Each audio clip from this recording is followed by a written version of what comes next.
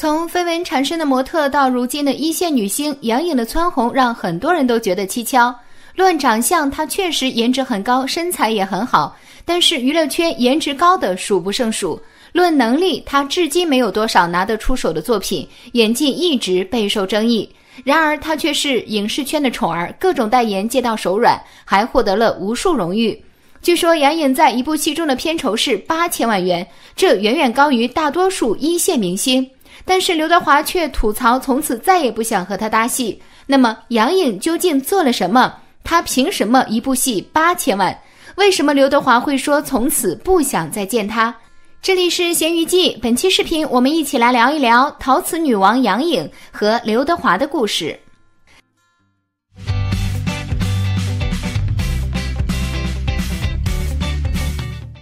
说实话，杨颖的人生还是比较幸运的，她总会得到一些贵人的帮助。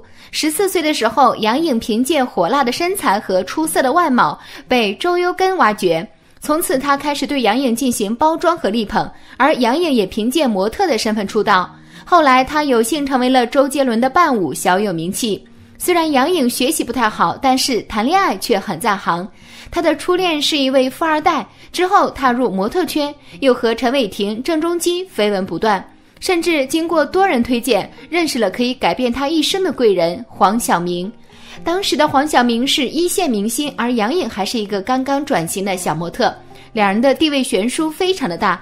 但是杨颖非常能够包容黄晓明的脾气，一直在他身边不离不弃，这样的做法换来的是优质的资源。2011年，杨颖的事业开始发生变化，她从以前的小配角没有名气，摇身一变成为了和刘若英、张学友、谢霆锋等大牌明星合作的演员。虽然演技一般，但是这足以让杨颖的名气大增。在黄晓明的帮助下，杨颖在无过硬作品的前提下，更是与杨幂、刘诗诗、倪妮一起被评为新4小花旦。作为奔跑吧兄弟节目组唯一的女成员，享受到了众星捧月般的待遇。从此名利双收，红遍大江南北。至今仍有不少网友调侃黄晓明在杨颖的成功路上花费了不少的心力。虽然网友纷纷对杨颖的演技表示吐槽，但是她本人大概不觉得有什么不妥，毕竟还曾经得过奖，是得到认可的。而杨颖演技得奖的那部电影便是《寻龙诀》，该影片改编自《鬼吹灯》，片中演员阵容也是非常强大，男主角陈坤、黄渤，女主角舒淇，杨颖饰演的则是让男主陈坤一直念念不忘的初恋女友。在《寻龙诀》中，杨颖的戏份并不是很多，仅仅出场10几分钟，而且更多的戏份是躺在棺材中，几乎没有台词。更多的戏份更是凭借面部表情来展现，因为其实台词这件事，杨颖也曾受到过不少争议。杨颖参加拍摄的很多戏都是因为台词而被大家指责。可是在《寻龙诀》中，几乎没有台词的她，却意外成为了百花奖最佳女配角的获奖者。然而此后有网友曝光，杨颖《寻龙诀》中的演技都是导演现场一点点教的，拍个简单的戏份，杨颖都要导演亲自上场讲解好多遍才能拍好。而且导演讲解怎么演时，一旁的工作人员和演员都在认真的听，只有杨颖在一旁哈哈大笑。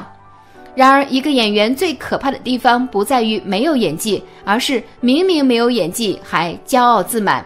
也许是因为获得了最佳女配角的奖项，杨颖的信心倍增。她在接受采访时公开表示，自己并不是完全的顺利，真的顺利的话，应该把奖都拿个大满贯了。此言论一出，众网友纷纷惊呼：拿大满贯，你哪来的自信？无独有偶，杨颖迷之自信的采访又何止上面一个。有一次主持人问 Angelababy， 你为什么能拿8000万的片酬，不会觉得过高吗？杨颖不屑一顾，既然老天给我这个容貌，那我就值这个价。让杨颖引以为傲的电视剧就是被网上吐槽不断的《孤芳不自赏》。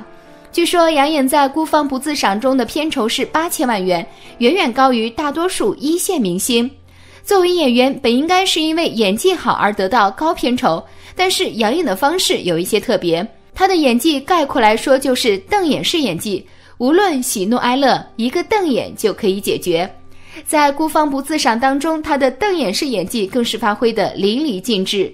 其实孤芳不自赏的女主原定的不是杨颖，而是杨紫。杨紫是童星出身，因为家有儿女红极一时，后来她又相继出演了《欢乐颂》《香蜜沉沉烬如霜》等，口碑极好，大家对她的演技也是称赞有加。为了这部剧，杨紫甚至减掉了18斤的体重，敬业程度观众都能感觉出来。可谁知杨紫最后竟被关系户杨颖所取代，只因当时杨紫的名气不大，商业价值不高。就这样，杨颖突然天降，抢走了杨紫的女主位。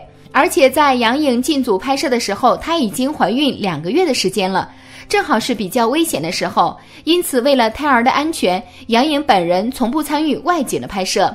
无奈之下，导演只能想出了抠图的办法，拿着8000万的高片酬，却不用花太多时间拍戏和对戏，只要集中补拍大头特写镜头，替身和配角跟组拍全程，主角却采用抠像拍摄的手段，然后把远景替身和近景大头抠图剪接在一起。这样不敬业的拍摄，难怪网上对杨颖的骂声一片接着一片，更有甚者直接质疑杨颖这是在剧组养胎。其实在娱乐圈中，怀孕进组的女演员并不只有杨颖一个人。蔡少芬在拍摄《甄嬛传》时怀孕4个月，她不仅完美地消化了大段情绪激烈的对白，花盆底鞋还一样照踩不误。作为一个演员，演技差就不说了，还不敬业，骄傲自满，这样就让人看不下去了。一部孤芳不自赏，可以说直接将杨颖的演艺声誉击碎得千疮百孔。而孤芳不自赏的导演接受采访时也表示，十分后悔当初替换掉了原定女主。曾经当红的古装男神钟汉良更因为孤芳不自赏被坑得很惨。但没想到杨颖并没有吸取此次教训，反而还变本加厉地将自己的烂演技舞到了刘德华面前。刘德华曾经和杨颖合作过电影《建党伟业》，两人有一场火车站离别的哭戏。开拍时，刘德华很快情绪到位，眼泪在眼中打转。然而杨颖却始终找不到状态，憋了半天也没有一滴眼泪出来。刘德华和导演轮番讲戏，杨颖还是哭不出来，甚至还频频笑场，导致一连好多条都作废。束手无措的导演只好说等什么时候哭出来了再拍。据说最后在眼药水和催泪棒的作用下，杨颖眼里才出现了泪花。后来刘德华被问杨颖的演技如何，刘德华说杨颖很有潜力。不过刘德华的夸奖也很耿直，他说杨颖明知道用催泪棒不舒服，依然坚持要用，特别敬业。刘德华还明确表示以后再也不想和杨颖合作了。被刘德华拉进黑名单并扬言不再与其合作的女演员，杨颖可谓是独一份。这样一来，在圈内人士和大众眼里，杨颖就成为了抠图、替身、不敬业、天价片酬的代名词。男星们纷纷拒绝和他搭戏。前几年《欲望之城》的幻觉风波就被传得沸沸扬扬。原本浙江卫视在秋季招商会上曝光的主演阵容是赫赫有名的老戏骨陈道明以及唐嫣，可是不到1个月的时间，女主角就从唐嫣换成了杨颖。之后更是传出了陈道明因为女主角换人一事而辞演的消息，紧接着主演组合变成了吴秀波和杨颖，之后又有爆料称吴秀波也要跑路辞演，因此整个事件可以说是相当尴尬。即使事后宣传方极力否认，但是此事也在网上引起了不小的争议。很多人以为合作演员的演技难以影响到演员本身，但是事实上，一个演员的对手戏演员演技的高低和敬业程度，往往直接影响该演员本身的发挥。在周星驰的电影之中，我们总能看到主演和配角一起飙戏，也正因为如此，星爷的作品才成为了经典。而如今的国内影视剧，很多只看重毫无演技的流量明星，即使给他们配上影帝影后，也照样没用，依旧是烂片。所以虽然杨颖在娱乐圈中人脉广阔，资源丰富，但明星们也害怕跟钟汉良一样被千夫所指，因此自然不愿跟他搭戏。尤其是一些像陈道明这样的实力大腕，更是能拒绝就直接拒绝了。相比以前1年5、6部作品的杨颖，在今年仅仅只有《风起陇西》和大家见面，而且还是配角，完全没有了当年的傲气。而且在综艺节目中，杨颖的地位也是发生了很大的变化。她不再是奔跑吧的主角，而是大家所调侃的对象，热度和前几年也是没法比。自从和黄晓明离婚后，杨颖的资源大幅度下降，许多代言纷纷解约，影视圈地位大不如以前。有人说黄晓明为了杨颖而牺牲了自己，为了找回自己只能丢掉杨颖。可见没有黄晓明的支持，杨颖终究被打回了原形。你喜欢杨颖吗？你认为杨颖的发展前景如何？这里是咸鱼记，喜欢视频内容别忘记玩，各种代言接到手软，还获得了无数荣誉。据说杨颖在一部戏中的片酬是8000万元，这远远高于大多数一线明星。但是刘德华却吐槽从此再也不想和他搭戏。那么杨颖究竟做了什么？他凭什么一部戏8000万？为什么刘德华会说从此不想再见他？这里是咸鱼记，本期视频我们一起来聊一聊陶瓷女王杨颖和刘德华的故事。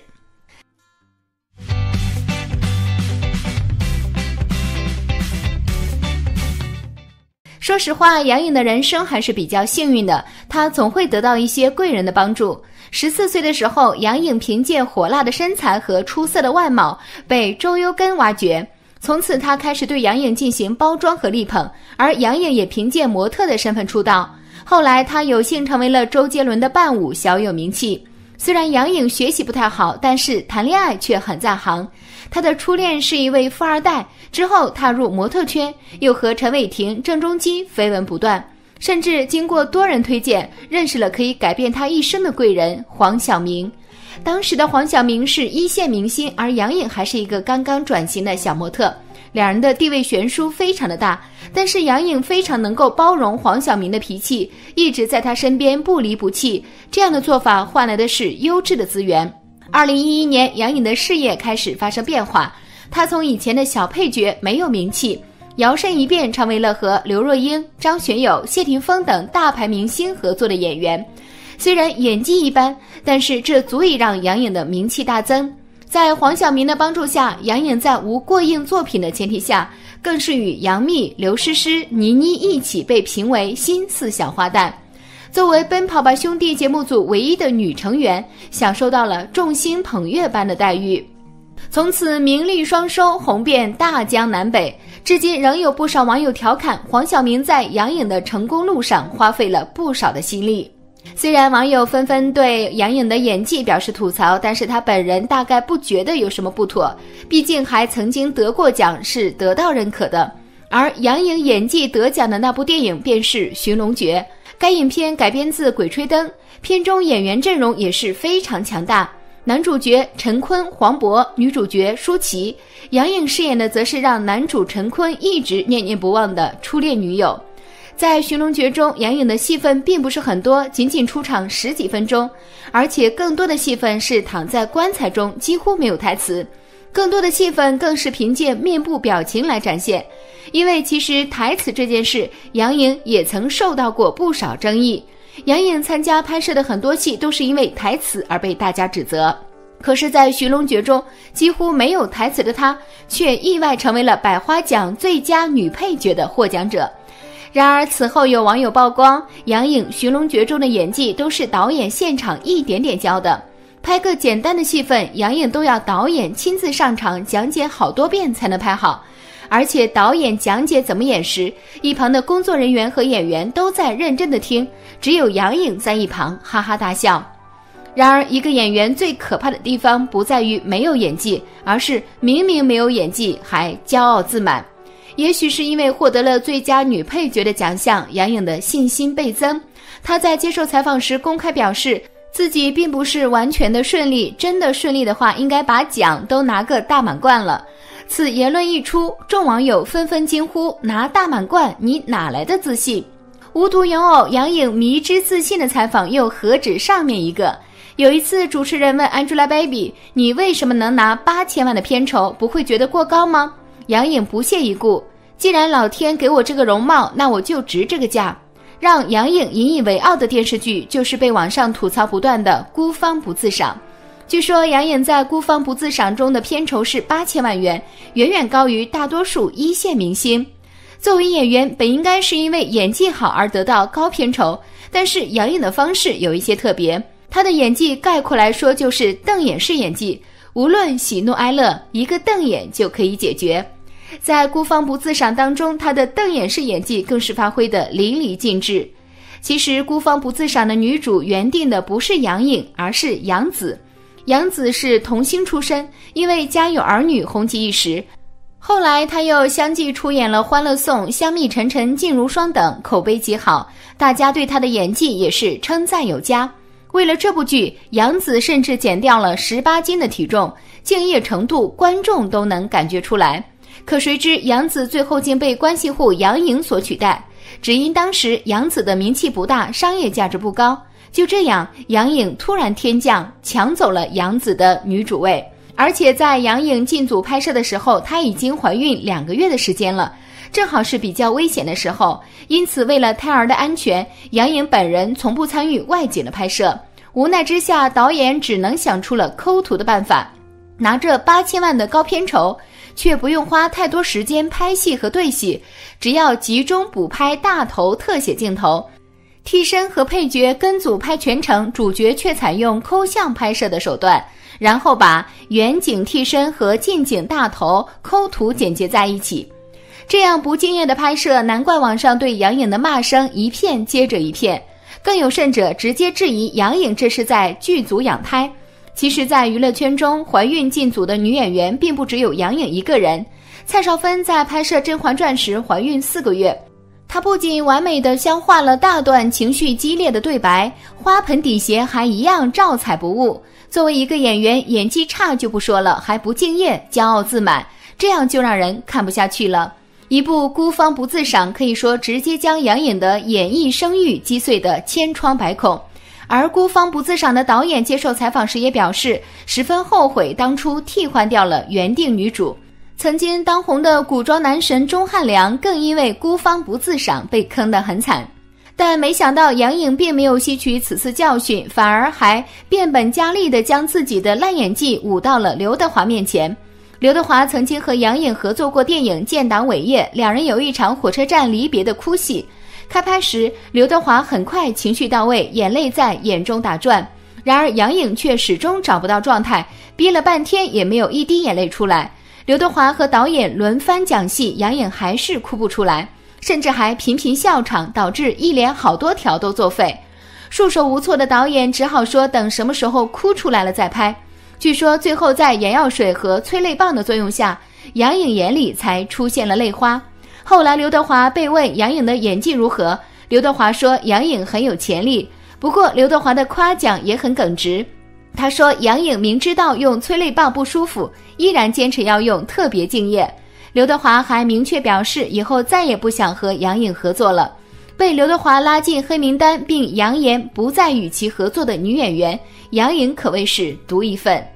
这样一来，在圈内人士和大众眼里，杨颖就成为了抠图、替身、不敬业、天价片酬的代名词。男星们纷纷拒绝和他搭戏。前几年《欲望之城》的幻觉风波就被传得沸沸扬扬。原本浙江卫视在秋季招商会上曝光的主演阵容是赫赫有名的老戏骨陈道明以及唐嫣，可是不到1个月的时间，女主角就从唐嫣换成了杨颖。之后更是传出了陈道明因为女主角换人一事而辞演的消息，紧接着主演组合变成了吴秀波和杨颖，之后又有爆料称吴秀波也要跑路辞演，因此整个事件可以说是相当尴尬。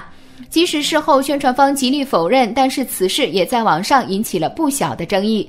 很多人以为合作演员的演技难以影响到演员本身，但是事实上，一个演员的对手戏演员演技的高低和敬业程度，往往直接影响该演员本身的发挥。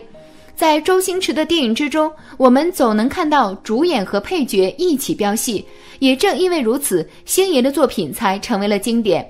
而如今的国内影视剧，很多只看重毫无演技的流量明星，即使给他们配上影帝影后，也照样没用，依旧是烂片。所以虽然杨颖在娱乐圈中人脉广阔，资源丰富，但明星们也害怕跟钟汉良一样被千夫所指，因此自然不愿跟他搭戏。尤其是一些像陈道明这样的实力大腕，更是能拒绝就直接拒绝了。相比以前1年5、6部作品的杨颖，在今年仅仅只有风起陇西和大家见面，而且还是配角，完全没有了当年的傲气。而且在综艺节目中，杨颖的地位也是发生了很大的变化，她不再是奔跑吧的主角，而是大家所调侃的对象，热度和前几年也是没法比。自从和黄晓明离婚后，杨颖的资源大幅度下降，许多代言纷纷解约，影视圈地位大不如以前。有人说黄晓明为了杨颖而牺牲了自己，为了找回自己只能丢掉杨颖。可见没有黄晓明的支持，杨颖终究被打回了原形。你喜欢杨颖吗？你认为杨颖的发展前景如何？这里是咸鱼记，喜欢视频内容别忘记点赞关注，也期待你在评论区留言说出自己的看法。我们下期视频再见。